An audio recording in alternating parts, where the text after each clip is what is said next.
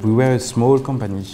We invest a lot. We triple the capacity, we double the people who worked here. So you increase your volume, you increase your supplier. We are start to big.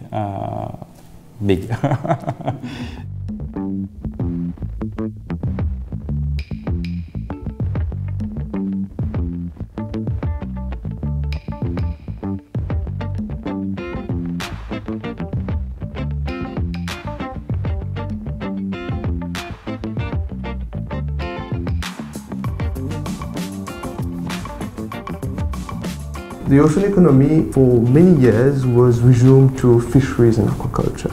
But over the years, Mauritius has defined a strategy to implement other sectors within the blue economy or the ocean economy to position Mauritius as a prime platform for production and to be able to access particular markets. And the SADC market is a market that we definitely wish to be able to target.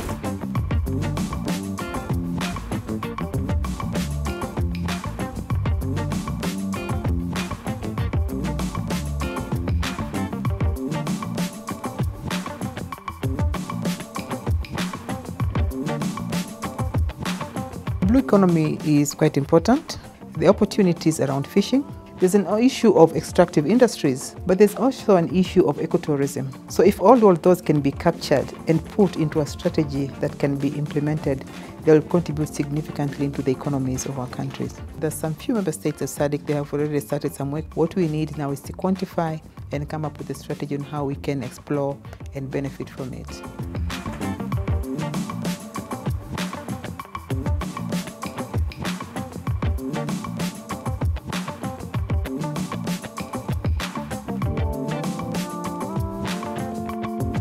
They say that the ocean is not a divider, but the ocean connects countries, and that is true. There's little that one can do in the ocean without the assistance of neighboring countries.